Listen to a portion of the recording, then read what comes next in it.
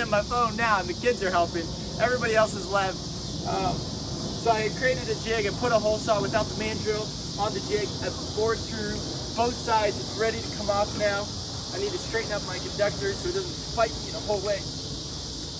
And we'll pull this off and see if I damage the conductors. If I did, woo! Then I'm really in trouble.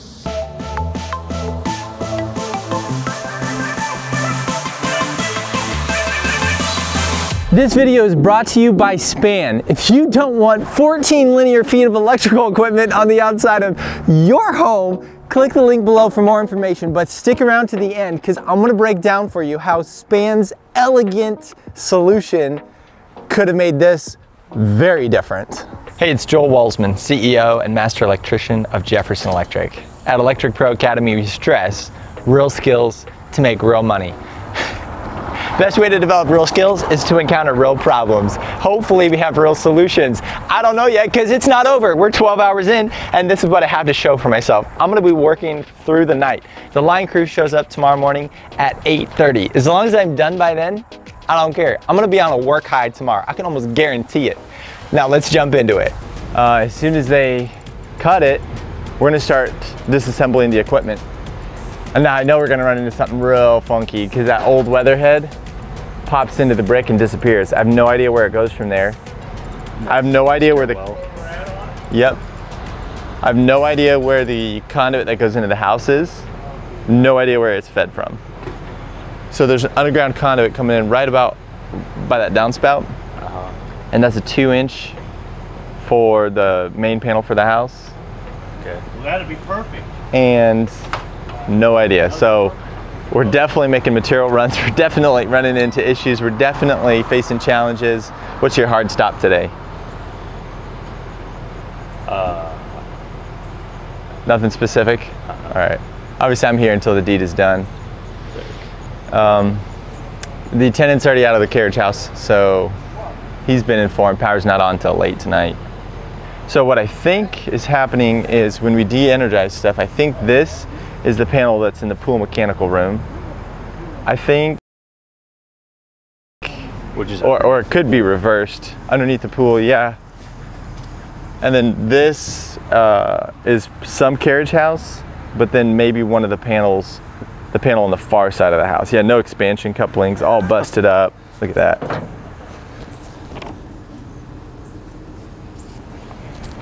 Torn the heck up. I don't know if that's worse in my house or not. That's what happens when you don't put expansion couplings on long runs of PVC. It just rips itself to shreds. I mean, you have to have an expansion joint after like right box. Yeah, that's an indoor box. That's an issue. These are compression couplings, but not rain tight compression. This is not supported other than being taped to the line set. And a breaker may be acceptable. I'd have to check the code based upon the compressor size. So they're flirting pretty bad. Flirting pretty bad. Yeah, yeah, no AC for the tenants. Look at that bad boy.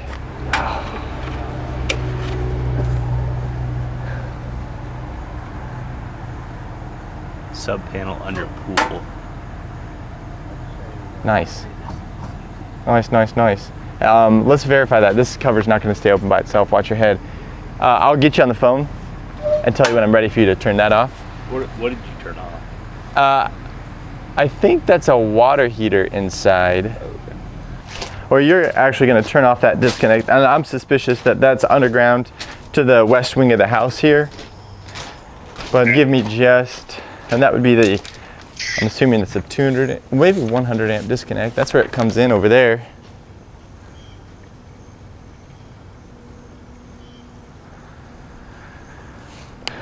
So it comes up above grade right before it enters the house.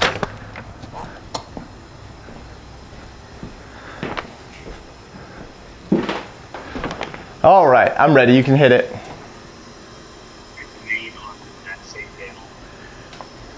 Yeah, try the main.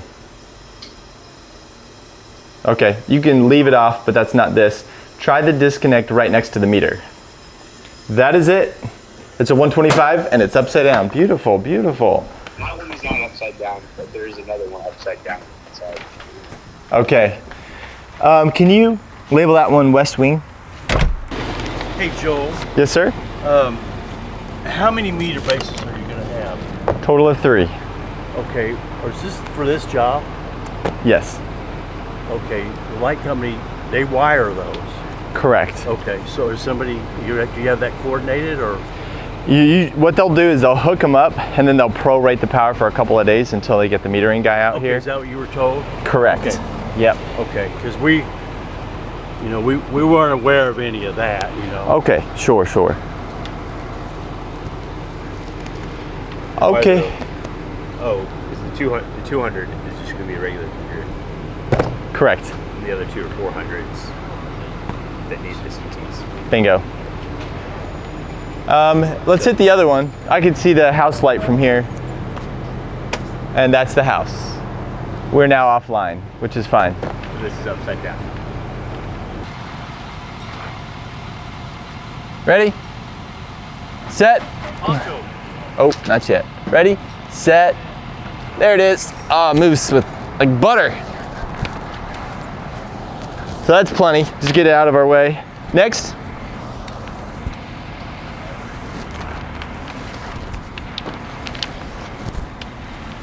All right, pulled the cables back out of our way. So underground there are 3 4-inch Schedule 40 conduits with sweep 90s as prescribed by the utility company 16 months ago when we started this in process. Excavated right here, pulled out a chunk of sidewalk, set it aside. That's mini X and 2 apprentices for a day. Sliced right through here, buried the conduits. We put in a 1-inch PVC provisional conduit for data and communications if we want to take that underground and keep the overhead clear. Always bury that 1-inch PVC conduit for communications. It's almost impossible to coordinate a 1-day open trench with a data company to have them drop their cable in that trench. Almost impossible. You'll be on hold, you'll be pulling your hair out, craziness. So we bury the conduit and then they can come at their leisure and pull right through that sucker and boom, done. So 16 months in the making, today's the day. I know we're gonna have problems. Check it out. We've got code violations galore. We're not gonna clean it all up in one day. My goal today is to have power back on by tonight so the fridges don't go bad, my tenant doesn't walk out on me. That's it, power back on tonight. You know, there's gonna be some more work down the road. I'm not addressing the air conditioning disconnect issue. I'm not addressing that nasty old NEMA 3R panel over there. We just gotta get this squared away. 1,000 amps, 1 day, start to finish. Today's the day. It's beautiful, 82 degrees. Right now it's like 67. I mean, it's gorgeous. It might as well be San Diego, but we're in Indiana, so. All right, we've got a subcontractor for our utility company, 2 linemen out here. They're building 3 risers on the pole. It's gonna be fun to see those old boys at work. They've got 3 times as much experience as I do. I love these guys. So building the risers on the pole, conduits and wire laid out. We've turned off power to the whole house. We're about to disconnect it, rip everything off the wall, and see what we find. But, you know, first thing is to capture all the labels that we can, so everything makes as much sense as possible, so that when we're putting it back together, we have a lucid plan. I'm not nervous. I'm excited. 16 months in the making, 1,000 amps. This is what I do, right? This is what I want. Like, I don't buy ties or bow ties. I don't do fancy food. I don't drink wine. I wanted 1,000 amps. That's what I wanted. And I don't work for Tesla. So when the conduits are installed, pre-wire, they're all taped off. And then the linemen come through, run the wire through, and so now we've got all this tape that's sticking like there's no tomorrow to peel off here so that our couplings will slide on. Just a little bit tedious. About to give one of the kids a knife and let him go at it. Somebody get this trash box. Ah, there he is. Wow. How long has he been there watching this? He could have all of our trade secrets by now. 2 hours, oh no. House goes through and west wing goes down. Mm-hmm. Okay, got it. Expound? I'm not sure how that conduit gets to where it needs to go. No idea. And the wire's only 3 inches long. That's right. It would be fun to put it into another cabinet. No, I hope we don't end up having to tear out brick today. That'd be wild. We're gonna have to remove these conduits that are going, or at least reroute them. Yeah. Let's take them all apart at the most convenient joint right here. Like just loosen this. If this joint is free, we can pop it. These are all screws. None of them are powder actuated anchors. So let's take it apart at the most convenient location. Just set the piece of conduit aside, lay the wire out, and then we'll bring it back in when we're ready.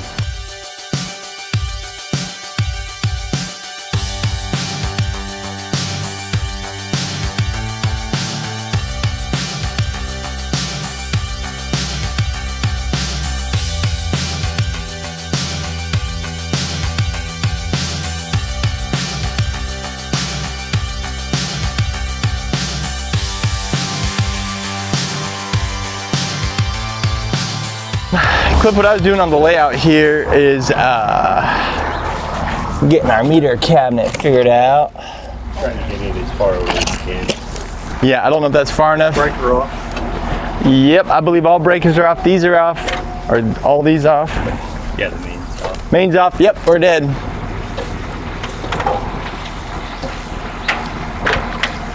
How long have you been doing this, Cisco? I've been at it 40 years. He's been at it almost 40, I don't know, 50. He's been at it 50. 50 years? Yeah, we both retired from the light company. Wow, fantastic. Why do they call you Cisco? Because he's Poncho. Poncho and Cisco. Nice. Yeah. You need a roll of tape? You got one? He's got one. Okay. I retired about 3 years ago. He did about 5 years ago, maybe 6 years ago. Nice. So take your pension, but then move on over and keep bringing in the bacon. Keep working, yeah. It's good. Yeah. We don't have enough of you guys, so that's good for us. It's a good trade. You know what, during the pandemic, we had some solar customers, because we do a lot of solar energy, and that works for various utility companies. Yeah. And they, I mean, multiple of them came out of the woodwork and spent 50 to 100 grand on solar and battery systems for their homes. And they said, you know, Joel, you know, it's the most fragile component of the grid. It's the labor to maintain the grid. We don't have enough of it as it is. And if these guys retire, they get sick with COVID, your power is going to come back on, but it might be 2 to 3 weeks. It might not be 2 to 3 hours like you're used to. Well, the whole demographics shifted too. We lost a lot of guys that had experience that retired. Right? It takes a long time to 5 years on your apprenticeship. 5 years on the apprenticeship. Thanks. Yep. So this is the overall layout that we're going to have. 400 amp cabinet, 200 amp cabinet, 400 amp cabinet. If you're from Europe and you're watching this, you're like, why are these 400 amp cabinets so dang big? It's because we're in the Western Hemisphere. Everything's bigger in the West. I don't know, they're very large. It seems like overkill, but the deal is to have all your conduit entries planned out, to have all your spacings accurate, and this is a layout that's been approved by metering and engineering at the power company. That's what it's all about. Right now, it's not about the National Electrical Code, it's about the utility meter manual, because that's the AHJ, that's the authority that governs this, right? Service equipment. So that's the standard, AES Gold Book. It's messy, wear your gloves before you handle that big guy. So what do we say, 42? 42 is the height. Top is 6 foot max. That's going to be too tall. 6 foot is here. 42 is there. Should have to bring that down substantially. Should cut it down there. We're going to cut some of these straps off so that we can pull the conduit back while we install new cabinets over here. Once we get the cabinets installed, we'll reinstall some of this conduit and route it back into the new panels.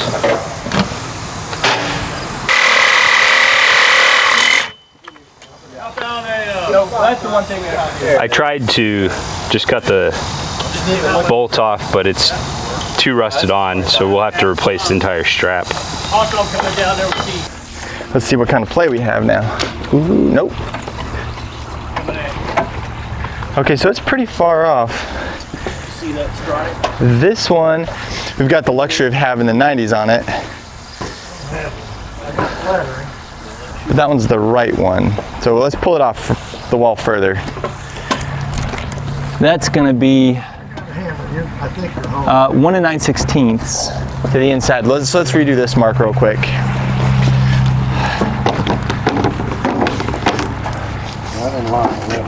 That is gonna be, that's a quarter. So that's 1 5/16, yeah. It's gonna be, let me mark that real quick actually. Thinking out loud here. All right, let's slide it down. And that's, we're gonna be, want it as far this way as we can do, which I think is there. Okay, there's our mark. It's time to cut. Hey, so we've got this Racketeer's dirt bag. It's the perfect time to use it. It's a smooth-faced 4 magnets, catches all your metal filings. Beautiful. The problem is, it's so big, you often can't use it unless you have like a commercial-sized cabinet. And if there's a bunch of wire entry, like you're trying to prevent filings from coming in the top of a cabinet, but you've got a bunch of wire and cable entry, there's no space to insert this thing. You've got you have to have a clean, smooth surface that's about a 5 by 5 square. Hole's nice and clean. You've been asking, so we brought the good old Greenlee boy out here. Woo! This thing's honker. The kit, the whole kit, 1/2 inch through 4 inch knockout. We'll pull your arm off. So the secret is now getting it all lined up. All right, is the inside spindle screwed on all the way? Just make sure that guy is on there. What I'm gonna do? Sorry. No, you're good. You're good. Push it into me. On.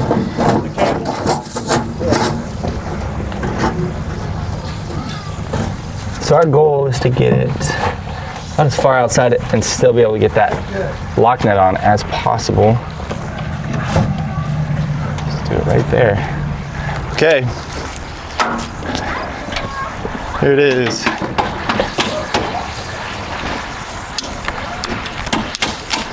So modifying cabinets, right? This thing will hold itself on there. Starting to punch through, there it is. Can we modify the cabinet? Well, in this case, yes, because the AHJ has approved us to have a conduit entry at that location. Yep, it's gonna fall out once it's, oh.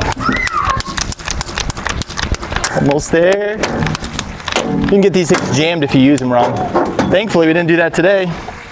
All right, release the pressure. It backs off, and now you spin it off by hand, remove the slug. There it is.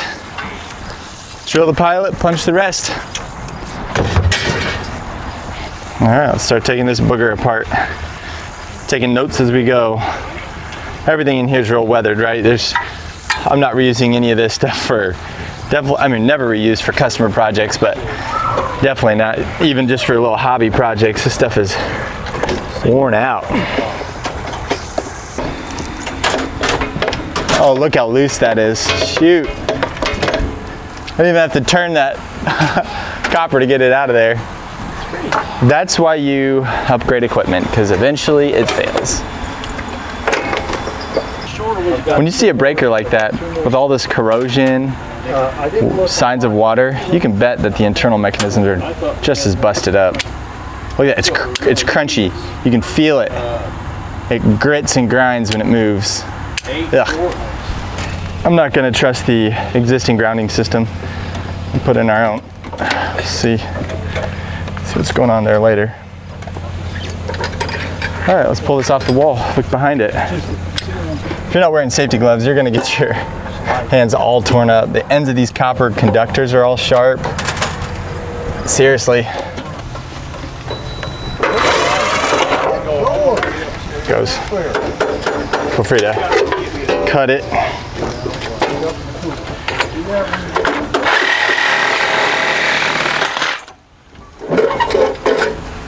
Ah! All right, we knew there was something going on in here because I had replaced the electrical panel on the inside for the carriage house, and it didn't match up with what was on the outside. Nice modified fitting. Beautiful. And so this is the old meter cabinet, and they wanted it to be real clean on the brake, I'm assuming, so they embedded it in the brake so the cover was just a perfect fit. And that's why that weatherhead disappears inside. So we'll get all that cleaned up off the outside of the house, but that's not today's priority. I'm gonna dig around in here a little bit and see what I find. There's an accessory conduit. It's hard to see anything past all the spider webs. Look at that, there's more. Some old knob. No, those are copper feeders. Copper feeders from up above. Okay, that's them. And then we've got these 3 conductors, 2 hots and a neutral through the wall. I think that's what was feeding this old panel in here. Definitely improperly sized. This is type TW. It's gonna be 60-degree rated, number 8. Shoot. And then this is what's underground to the house. Oh my, and it's way too small. Oh my. That's a challenge. That's a challenge. I knew it was gonna be something like this, but it's time to come up with a plan of attack. All right, we've uncovered some problems here, but at least we've got everything off the wall. We know what we're working with. We're ready to mount our first cabinet right here. Cliff and Tim will tackle that while I figure out what to do with this quirky little jobby.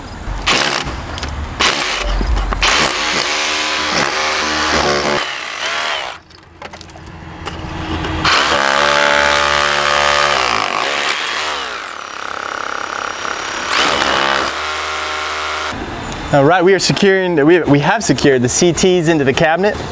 The white dot is for the utility side, line side. Their CTs are in 2-to-1 ratio, so they say 200, but they're for 400 amp service. So 2-to-1 ratio. We're now bolting the mechanical lugs onto the CTs on either side.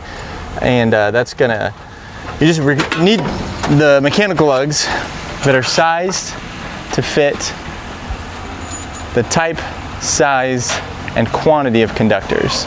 So that's the selection we've made. These 320 amp cabinets used to be like 150 bucks, and now they're up to like, you can buy it for $2,000 if you want. So Rob supplied these from AES. Okay. And they're such a larger footprint that the conduits are too close. So in order to get them spaced out, he approved coming in, you know, instead of all on the left or all on the right. Okay. Because when those come in, they got to come in and sweep around the top. Mm-hmm. This is going to be a straight feed. Right. I mean, we'll put an arch in it, expansion loop or something in the service wire coming in. Right. But and that's of course going to go all the way up and loop around into the top. I just wasn't sure why you alternated it on that. And if it's because of the conduit thing, then that's fine. Mm-hmm. Part of the beauty of this is these conduits have been underground for 16 months. So they've probably settled all they're going to settle.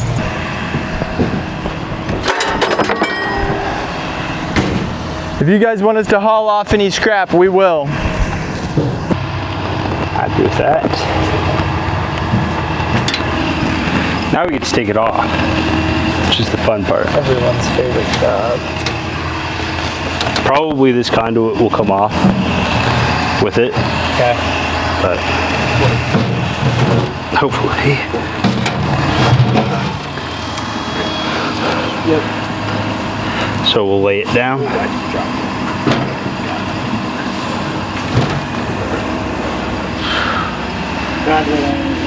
Yep. That's all right. Both of them came out. What? PVC glue? You had a full seat dry fit first round when you marked the wall? I'm seeing that this isn't fully seated. Or actually, this side is. Yeah, I think it is. Yeah. It's was probably a 1/4 inch from being fully down. Yeah, but it was difficult to get it to that. You want to have that 1/4 inch somewhere in there. If you think that's the only 1/4 inch you've got, that's good. Because if you don't want to move your holes down here or actually up here, because they'll split out the edge of the brick. So keeping them towards center is good. Do you have just 4 mounting holes? I believe so. Yeah. Yep. That's cool. This structure looks like it's in great shape. I don't see any settling cracks or anything. These are full bricks. They're not. They are full bricks.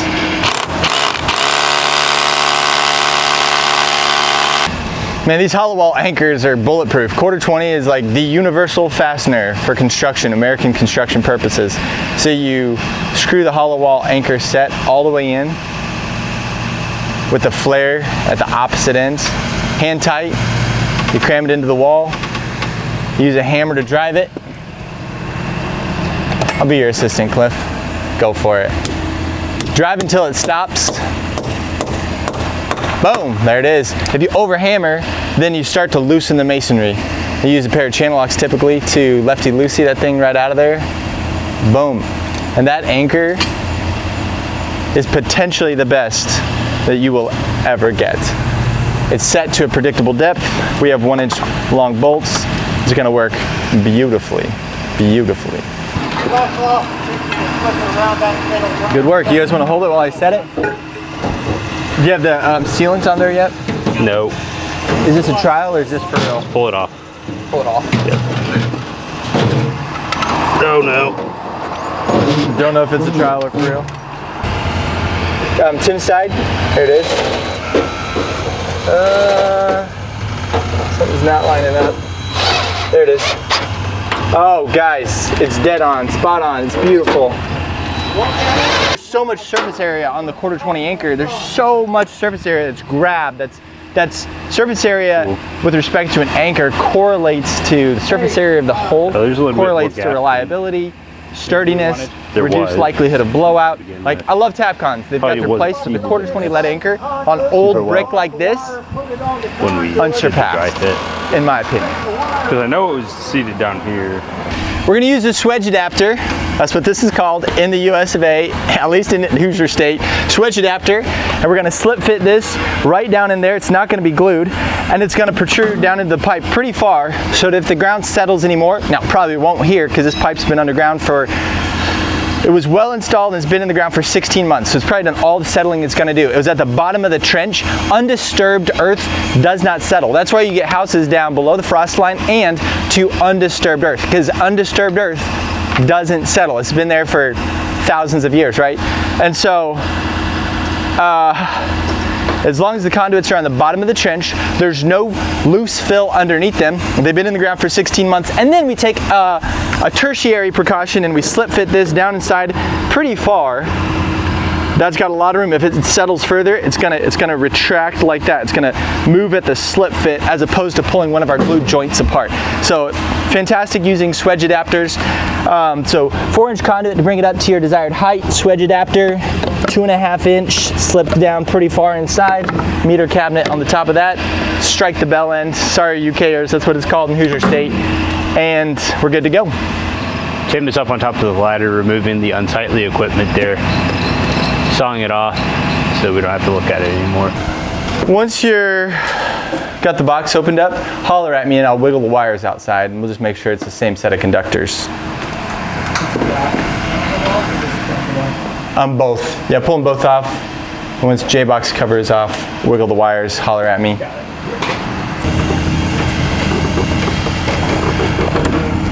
It's not moving, huh?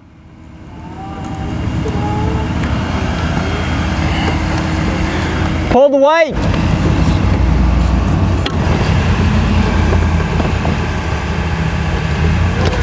Oh, okay, there you go.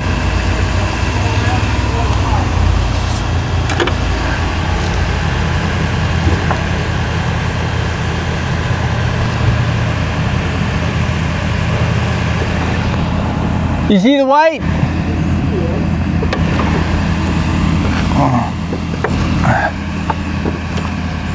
There it is, boom.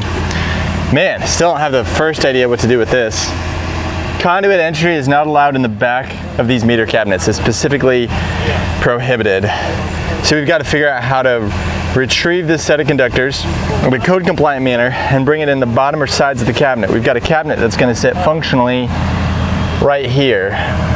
So we're going to be able to cover that up, but I am going to run out and get some concrete block, cut to size, and set it in there, patch it up, so that structurally we have a masonry repair at my skill level and budget point. It's going to be completely concealed behind this, but it's going to rebuild the wall. But the thing is, how do I retrieve this set of conductors and bring them out of the wall into the bottom of the panel. And I'm afraid, like legit afraid, that I'm gonna have to open up a trough, find a fitting, spin that pipe off, that old rusted rigid pipe off with a pipe wrench and a cheater bar, and then bend me up some 2-inch rigid, slip it back in there and have it exit the wall and come in the bottom of my meter cabinet. Oh man, it's just, I mean, it's a 4 or 5 hour chore right there, you know? Got any better ideas? And then how do you spin on the new piece of pipe that has an offset in it, right? You can't. You'd have to spin it onto an existing fitting wherever you find one. And God forbid that is, you know, it could be they bent this piece when this was all opened up and there's not a threaded joint here. So we could use a compression, rigid compression coupling.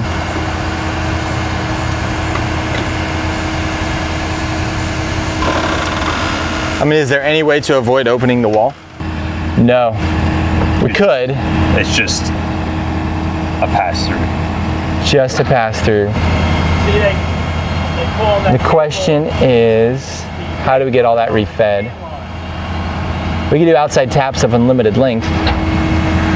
So we could just put terminal blocks in here or multi-port Polaris lugs and tap all that and send it. But the cabinet's so big we really can't put a trailer panel below here. Man, oof. It's so tight. That's the only idea I can think of right now. I'm looking for the primary component I need today is a NEMA 3-yard J-box. Okay, we'll get it rolling. All right, thank you. Thank you. Bye. Bye. Whew, we might escape by the hair of our chinny chin chin.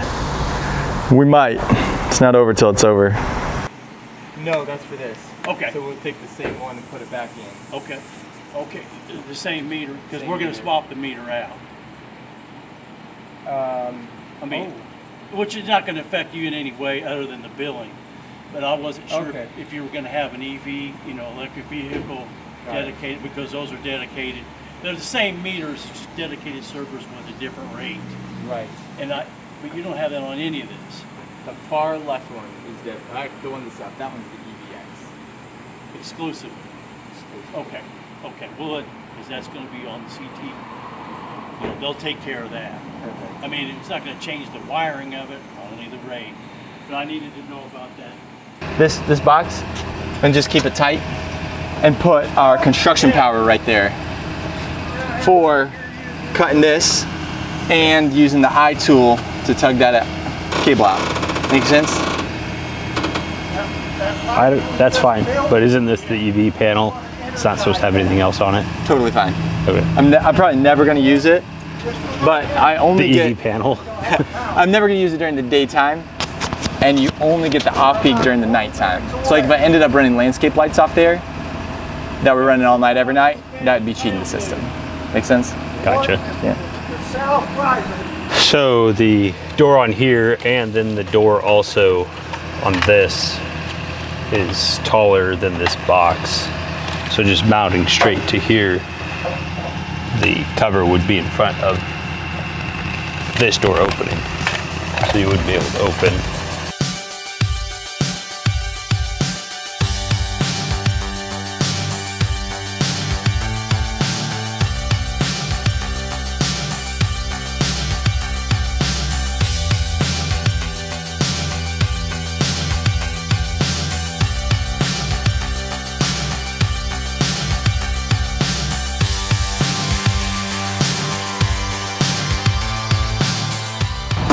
So we have the offset nipple already attached inside the panel.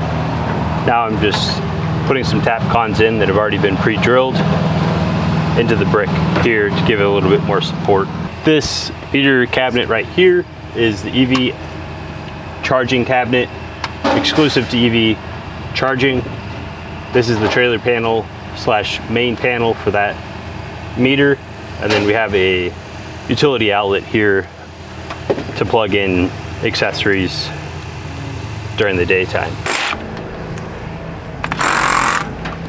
You know, this house was built in 1938 by a family that owned a millwork company, and they owned all the land down through here before there were houses or even streets. I mean, just acres and acres. Probably went all the way down to US 40, which is almost a mile, as the story goes. And this was his hunting ground for his dogs. Like literally, he had just bred dogs here and had this passion for just chasing some coons, I guess.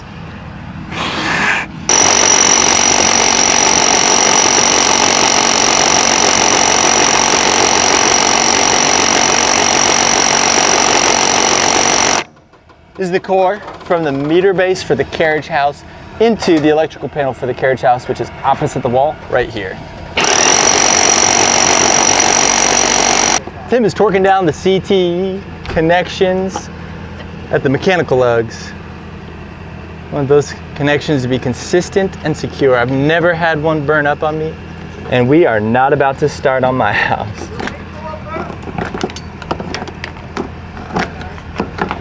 Okay, 2 testers have said it's dead, Tim. Hopefully that means you're not. Just take a chunk of steel and toss it across the terminals and see what happens. I got this guy on too, and covered in electrical tape, so I'm invincible. Covered in electrical tape. You are invincible.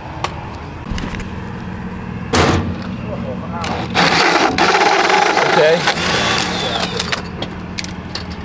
All it needed. Oh, look, there's a cable right there, and I just scored the armor on it. But we're not on a stud, which is good. I know that's what you guys were worried about.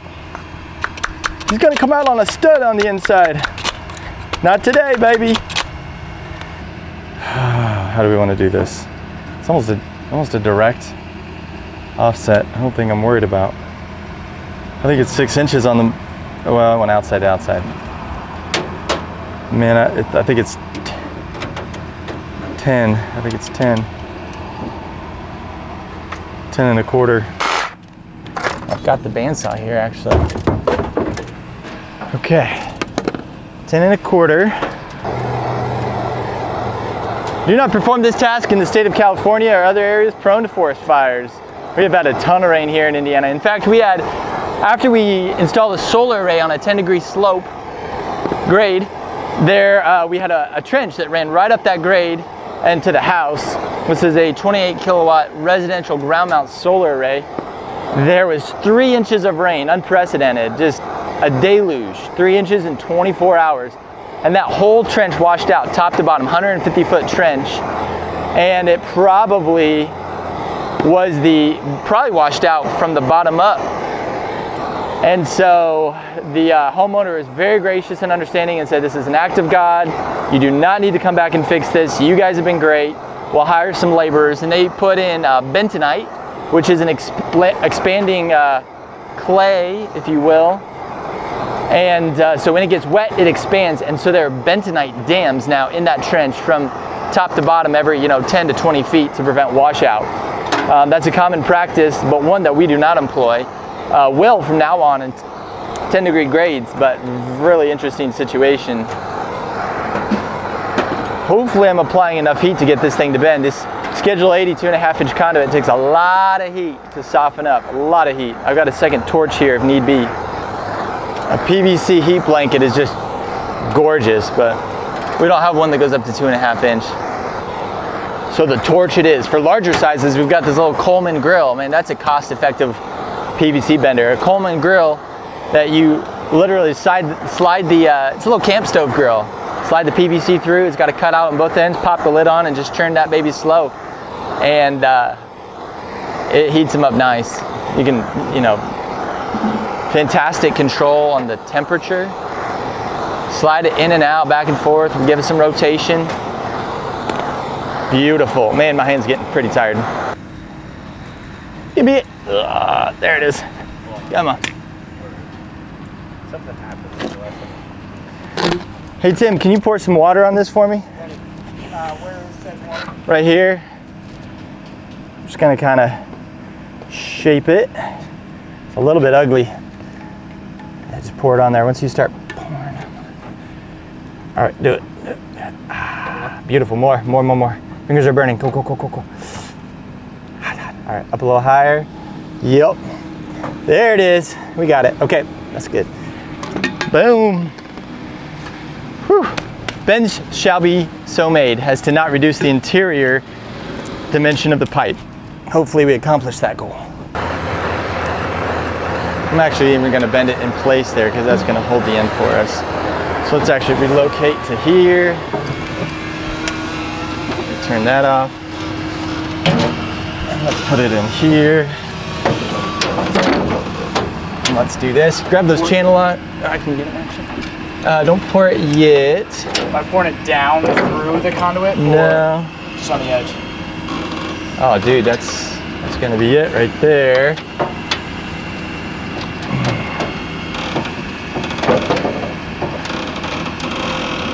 I'm gonna take all the working time I got. Whew, that is smoking.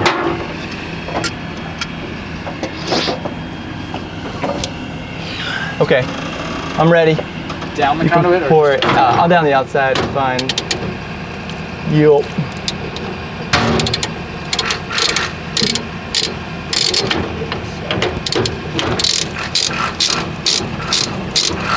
Sweet, bro.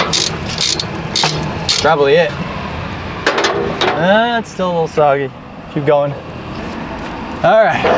Folding ruler and length on the 4-inch conduit is gonna be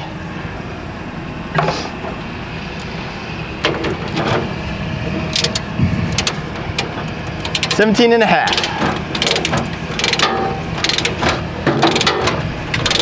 Whew.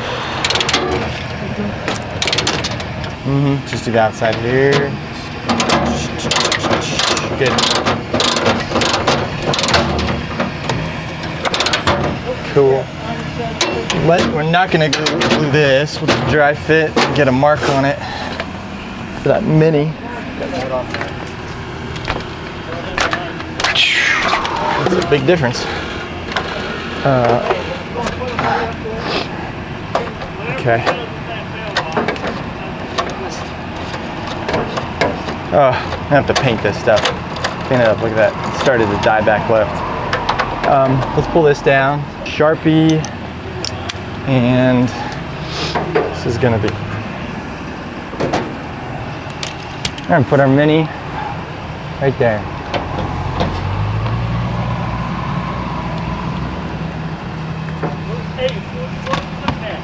Okay. That popped right out. Look at that. All right.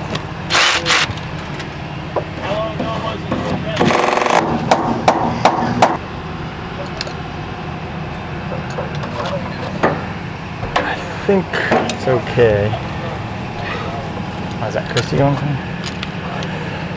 Okay, let's do it. I'll take Phillips. Damn it. Number 2 Phillips if I could. Just hand.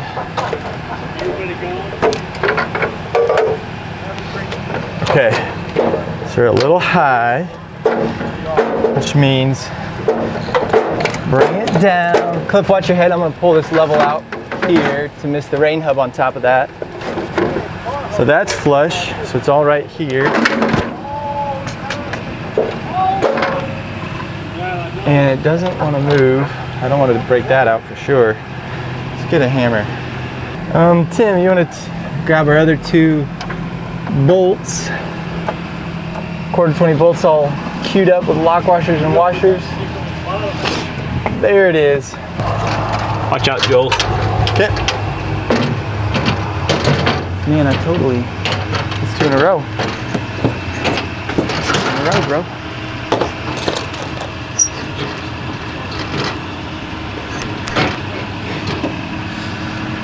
Okay. Where are those wires laying, Joel? What? The multicolor? Oh, in here. Oh, to here. But we don't do that. Correct. No, it's all AES. And we need to drop this bag in This there. is theirs, correct? Correct. We were thinking J-box, temporarily land the circuits, and then we got smart and said, second trailer panel. Make sure we have plenty of room for that door to open. 90 degrees is code, but let's even get a little further for elbow room. So 4 inches between them, match the heights, land the second trailer panel here. And then all of these will terminate in this trailer panel. Instead of replacing that panel. Right. Instead of replacing that panel. So many darn options. Because I know that was an option, but the reason you wanted that panel there, and then this would be downstream of that panel. Right. They'd be off the same meter cabinet, and there'd be a 200 amp and then a 100 amp, or whatever we make this. It's a lot of gear on this wall. What's better? What's easier? What's better long term? It's 3:40 in the afternoon. Feeling pretty good. Lots to keep track of. We've kind of made a massive mess here. The guys are energizing meter cabinet number 1. We're gonna have trailer panel is live, outlet is live. We can start charging up batteries. We also have got some corded equipment. One, the tugger that we're gonna use to pull this out because it ain't moving right now. And then 2, corded tool for cutting out the brick here so we can do our surgical operation. That's gonna be crazy. My level of confidence on the success of that project right now is a 3.8 out of 10. But it has to be done. But it has to be done, or the whole house is offline. 3:40 in the afternoon, you save the best for last. It's gonna be good. It's gonna be good. This one's cored through, and it's about ready to land, but it's... Never? Nope. They are Cliff and Tim, I think this is your next priority, is this carriage house. Getting it, it's cored all the way through. We just need to open up the wall on the inside with an electrical access panel and a Sawzall. I'm gonna go ahead and run a pilot bit through that. So I'm gonna pilot this right in the center. On the inside, you're gonna take the electrical access panel, you're gonna cut into the wall, best place. We're above here, so you should be able to cut it in like right there, and then use PVC conduit fittings to enter and feed this 100 amp panel right here. That's your mission, next mission.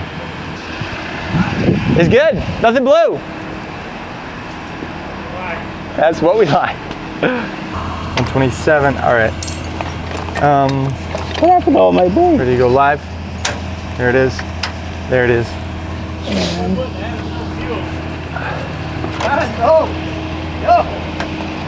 There it is. Pull that out of the way here. Battery chargers are live. We got 2 options in J boxes. The polycarbonate. So this one's with the back is about 250 bucks. It is quite a bit deeper, and I think I want that depth. Now the question is, are they the same diameter or width? And that answer is yes. So I'm gonna cut the same slot either way, see what I run into, and then I can make a decision last minute.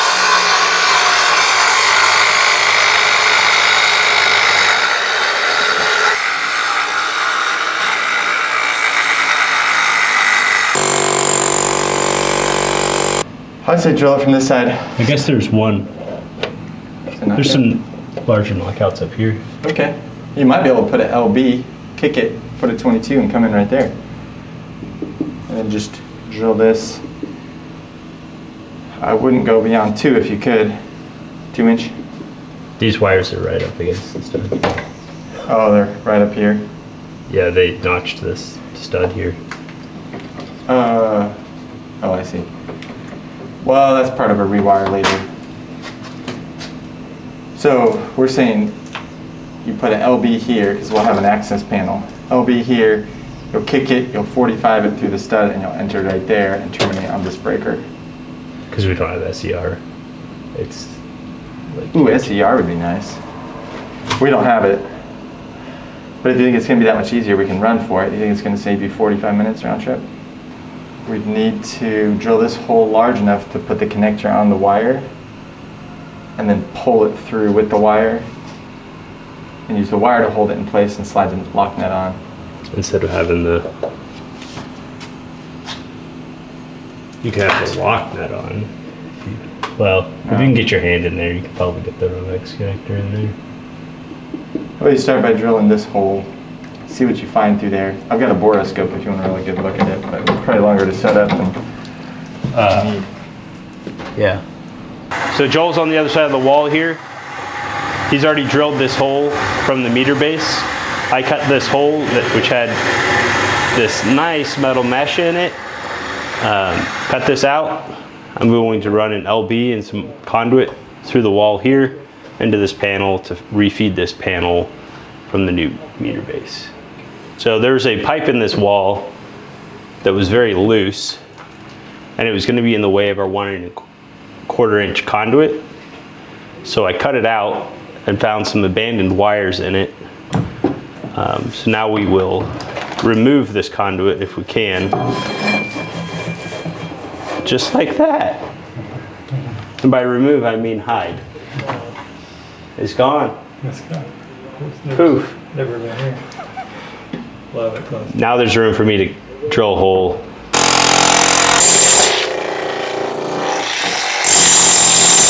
I'm thinking we just dig that out down there, get a fitting on it, flex up into the bottom, even though I prefer not to use flex, knowing that most of it's going to be all mortared back in and done. And the question is, how do we do the masonry repair? And we can't put the cabinet up there until the masonry repair is done, and I wonder if I mean, so we got to pull the wire out, then we cut this off, and then that comes out.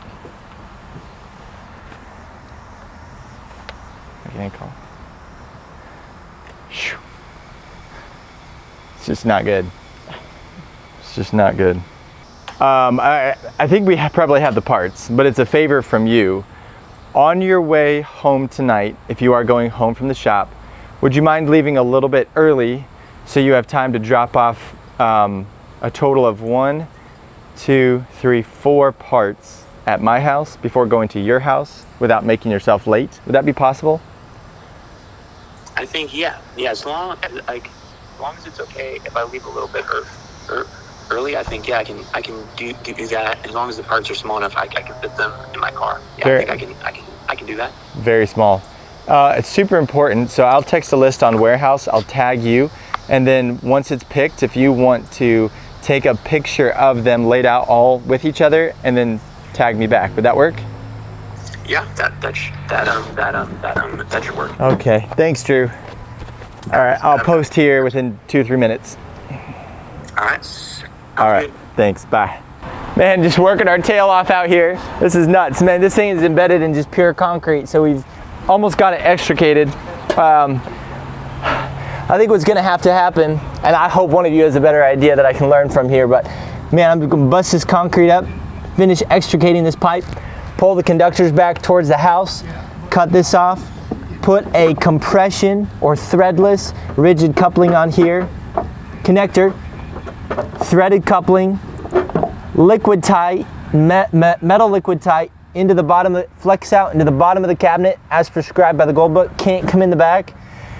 And then do a mortar repair here, and the pipe will be in front of it and the other pipe will be coming out of it, and that's it. That's it.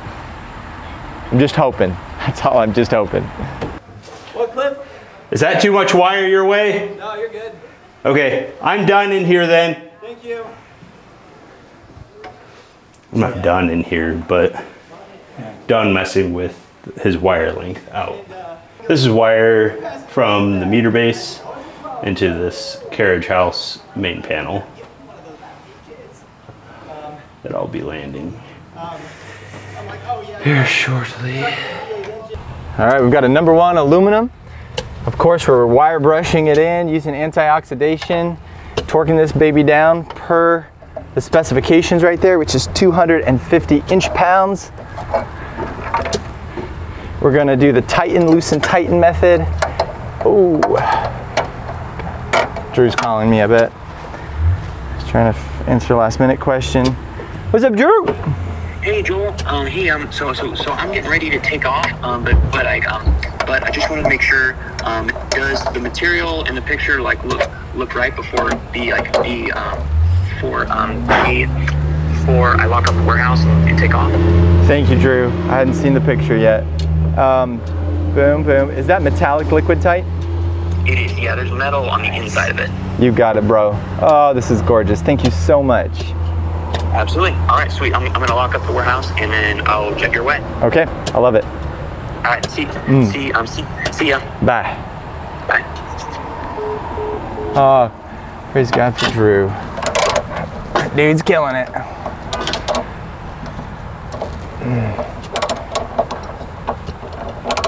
Woo, come on, hold still. Popping around on me.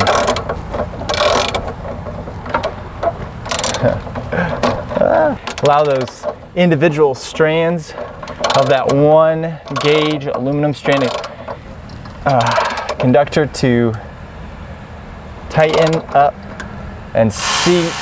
There it is.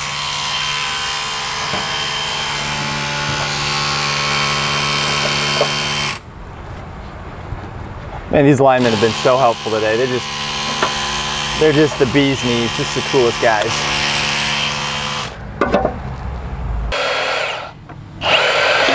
All right, moment of truth. Let's see if we can get that coupling on.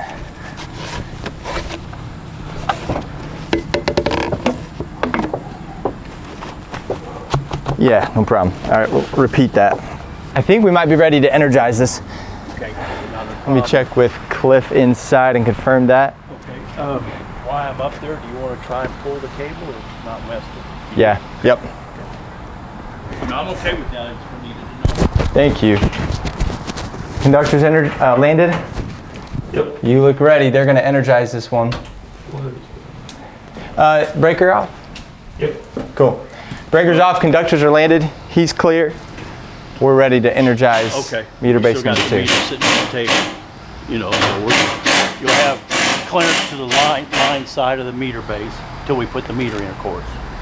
And then if you're ready for us to do that after I heat it up, that's what we'll do. Okay. What about the alternative power? Did you come up with a plan? Yeah, so I've got one of our warehouse assistants is coming here. Yeah. And he's dropping off a 2-pole breaker. Yep. You're going to use these? Yes, sir. Okay. All right. Yep. Okay. All right. It's great. Hey, is that your Jeff? Yeah. Well, I tell you what, I've been out in the field for over 20, almost 30 years, but I've been doing this for almost 40. But I run into your guys sometimes, and always top notch. Oh, I appreciate really that. Are. Yeah, real polite, and we usually work with them on stuff. You know, we usually do anyway. But everything works good, professional and polite. Thank you. Really appreciate that. It seems like it's around the Irvington area and stuff. A lot of that. Yeah. Yep. Yeah. Where's your office at? Because I've seen it. We were on East Washington Street, and we moved down to Hannah and Keystone. Okay. Yeah. Okay, because at East Washington, it was like a small building, wasn't it? Yeah. There's a suite there. Yep. Yeah. You got I've it. seen the back of it. Nice. All righty. Thank you, sir. I'm going to go ahead and hit this up. Okay. Playing hot, that covers off. Meter base 2 coming live. Okay. And a mouth. Okay, and a mouth. So we are 2.5 high. That's what we need to take off here without cutting our conductors. 2.5 Sharpie and 2.5. We got the Sawzall. Let's make this a tandem tag team. 2.5. We're gonna go a little further. We're gonna go 3. So we've got some latitude. Ooh. My guys would be terrified. They'd be like, "You let Joel do what? He's so aggressive." It's reality. Yeah, go and pull that booger off there if you can. Yeah, good time. Anybody can leave when they need to leave. Drew's coming with some parts. I think I'll legit be able to finish what's here, and then IES will hook up tomorrow morning at 8:30, or Mead, one or the other. Holy Toledo, you're gonna have to watch the next video to see us using the eye tool on a 260-foot run a week from today. However, no sneak peeks. This was just the trial run. Next week it's the big run, but we were able to get that triplex 500 aluminum MCM up and out of the conduit substantially long enough to hit the CTs and terminations. All right, cowboys and cowgirls, does anybody know what that is? Sure you do. That's an expansion fitting. Look, it's marked with a midpoint right there. I'm at, I want to put it right near the midpoint. a little bit past. See, an expansion fitting is to allow for the thermal expansion characteristics of PVC conduit. I gauge that this PVC conduit has on the east face of this building in Indiana, has a 100-degree expansion, 100-degree variable in temperature, degrees Fahrenheit, right? And so it could be -10, might be a little colder at times, and it could go all the way up in the sun on the east face. It could be 100, so let's say 110 degrees. So I'm gonna be over my run. If every run between fixed points, elbows, boxes, cabinets, every run of conduit between fixed points that has over a 1/4 inch of expansion based upon table 352.44 in the National Electrical Code requires an expansion fitting. So I'm going to close that's half point, right? That's all the way out. I'm going to close this fitting just over half because I'm above the midpoint temperature. Midpoint temperature would be, what do we say, about 45 degrees, and I'm sitting right now at about 75. So it's not going to, if it gets hotter, the pipe is going to extend, it's going to lengthen, and if it gets colder, it's going to contract. So I want to have more contraction ability in the pipe. And so I'm going to secure with my minis to the wall. I'm going to not tighten them down so much that they can't expand and contract. I'm going to put the expansion fitting right here. That's my coupling between my new trailer panel that's going here and my LB that's down there. So don't forget your expansion fittings. I've heard them said, depending on where you are and what soil types you have and what your local code enforcement is, that every place conduit's coming out of the ground, you should have an expansion fitting to allow for frost heave and prevent things from getting ripped apart. It hasn't seemed to be an issue or practice here in Indiana, but it's something you might think about. Okay, before we throw this baby live, 129, things just keep running hotter and hotter. It truly is 130, 129.5. And phase to phase, we're sitting at 260. All right. And it's on. 1, 2, 3, 4. We got lights. Let's back that panel out, put the cover on. Whew. I'll patch that up. Peripheral damage everywhere. Everywhere. Guys, so the meter base is upside down. The cover is welded in. I mean, it's fighting me every step of the way. This is rigid steel, nothing easy about it. I've carefully sawzalled all the way around this pipe, and then I had to create a jig because I couldn't get to this face or that face. I didn't have a cutoff wheel with me. So I opened up a wall on the other side. I've got as much exposed as possible, and it's just me and my phone now, and the kids are helping. Everybody else has left. So I created a jig and put a hole saw without the man drill on the jig. I bored through both sides. It's ready to come off now. I need to straighten up my conductor so it doesn't fight me the whole way. And we'll pull this off and see if I damage the conductors. If I did, woo! And I'm really in trouble. I made the decision not to pull. Oh, that's looking good. Woo, that's wild. I made the decision not to pull this cable back and then up, but to cut around the pipe. I figured that old rusty pipe is going to be full of rust. It's going to be incredible resistance between here and there. So I said, nah, I just got to use it in its present state. I'll probably use it until it fails. Oh. And this old copper, this is weird. Let's see what we have here. Oh. Woo. That goes to the pile. Okay, moment of truth. Wow, that's amazing. Dad? What is this? There's a sleeve. I think this is copper insulated wire. Yeah, it's like cloth conductors inside of this overall outer cloth jacket. Same thing here. I wonder if that's like premium direct burial cable or underground cable back in the day. Man, I'm gonna cut this off and disregard it. There's no way. Or maybe I can pull it out. Doubt it. Nope. Not even gonna try that. Whew. My sawzall blade is all bent up. I haven't shed blood today yet, which is unusual. Man, I don't know if this could be any harder. I do not know. It's gonna be super hard to get this through, I can tell you that much. All right, this is my contraption. That's gonna be my offset to come in the bottom of my meter cabinet as prescribed by the utility. Okay, the fitting is in there. Worked pretty gorgeous. that is what it's gonna have to be right there. And now it's time to patch the concrete. I don't know how to do that. That last chunk of concrete. Woo! You know, upon reflection, I don't know how long it's been a provision in the code, but if it's encased in at least 2 inches of concrete, then it's considered exterior, which is why there's no disconnect. So even though it's inside the structure, it's exterior because of the concrete encasement, and that's why that's there. And that added a heck of a lot of work for us. Please, exterior disconnects. Man, it's not one thing, it's another. My 20 amp breaker is kicking out.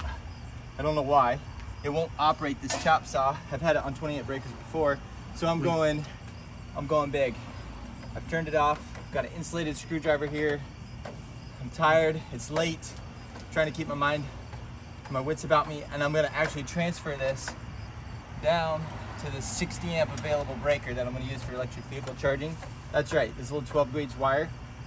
The chop saw is gonna be very intermittent. It's literally gonna be on a 60 amp breaker, and I'm gonna get through this. I'm gonna move it back, but first you don't succeed.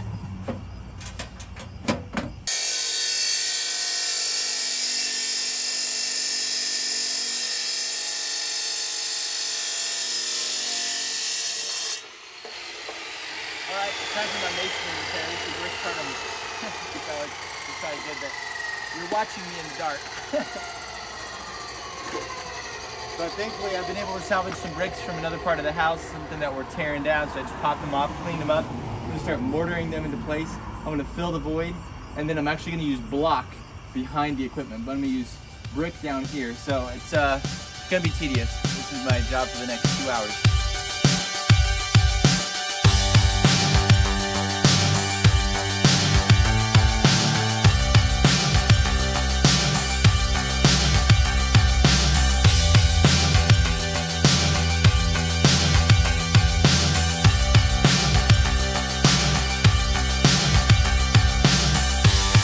It is 12:10 p.m.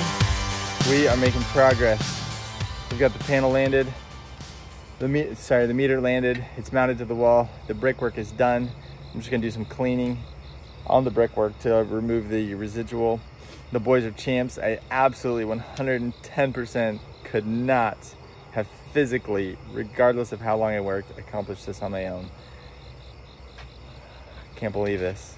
It's tough. It's good.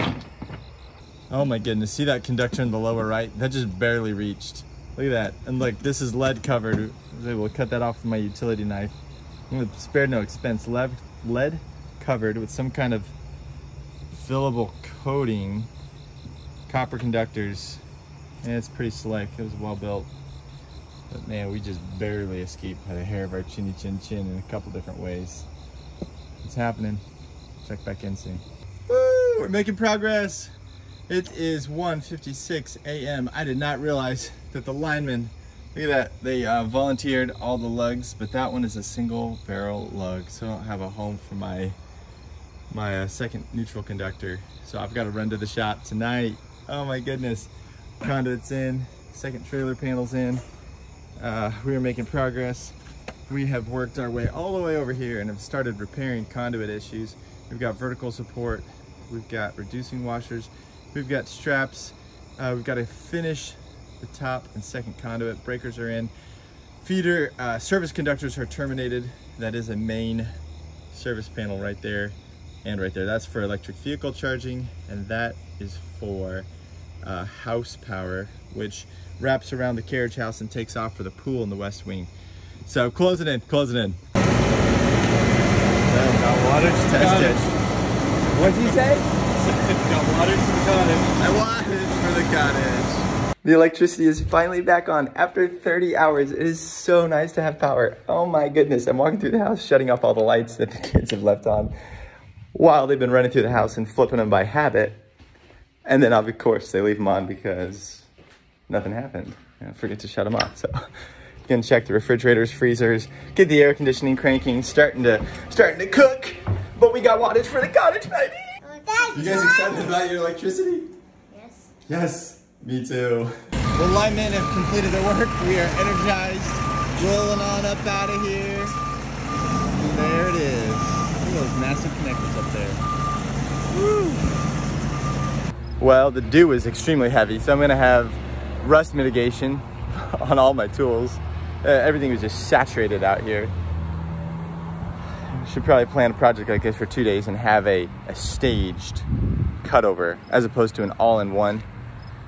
It's just a lot, but I have to admit to myself, I do these things to myself because I love a challenge. I know after a 22-hour workday, I'm gonna be stronger, smarter. The boys are gonna remember that for the rest of their lives. It was fantastic. I don't have any regrets. I didn't get any complaints from the neighbors about the noise, that's good. And everything is on and humming perfectly. So I'm thrilled to pieces. I'm on cloud 9. I did, another lesson learned, I did, and I still am. I can't even hold the phone still. I've got a lot of tension and discomfort in my right wrist from all of the stripping and torquing of those larger conductors, bending and wrangling that cable. I need to distribute the wear and tear to the left side of my body, and just 22 hours of that is, I wasn't ready for it. It's too much, too much. But you don't do that every day. I think I've got runner's high. I think it's legit. I feel great. I feel fantastic. I did make a couple little mistakes that were goofy last night. I failed to knock out the breaker closers from that panel, so the inside cover was bulging, so I had to work and work and work to get it on. Last night, I just didn't have my senses about me and work and work and work to get it back off this morning in order to correct it. And of course, in the final 60 seconds of the job, I cut my finger. Isn't that the way it goes? Oh well. Guys, this is the bazooka method. This is so crazy. I know this. But if you're looking for a sniper rifle method because your wife is maybe not as generous as mine is for 14 linear feet of electrical equipment, 350 pounds of gear on the outside of your house, if you don't have friends in the utility company, if you can't do it yourself, you're gonna have to hire it out for $14,000. If you're not a quarter mile from a substation such that the utility company will give you 1,000 amps, then let's recreate this. Let's back up the truck. I didn't know about span when I planned this. It took me 18 months. I was permitted, I was approved, I had underground conduits, I was everything. Back up the truck. This becomes a span panel. Leave this one alone. Unnecessary, unnecessary, unnecessary, completely superfluous. Span drive integrates with the span panel. It's NEMA 3R rated, it's beautiful, it's sleek, it's sexy. And here's the deal, span drive, the load comes up and down through active monitoring. So if your electric oven kicks on, your 200 amp service is maxed, then your span drive brings it down. It slows the charge, turns it off, whatever the case may be. When that oven turns off, you're done cooking the turkey, boy, that span drive comes right back to 11.4 kilowatts hour of continuous juice. It's monitoring, managing, controlling your energy in the palm of your hand. Notifications, you're in control. One 200 amp span panel, no service upgrade. There's another way to do this. So if you're an installer taking your business to the next level, or if you're a homeowner looking for the sleek and smart solution, click the link in the description. Check out this video on the nuts and bolts, the guts of span, and subscribe to Electric Pro Academy for real skills to make real money.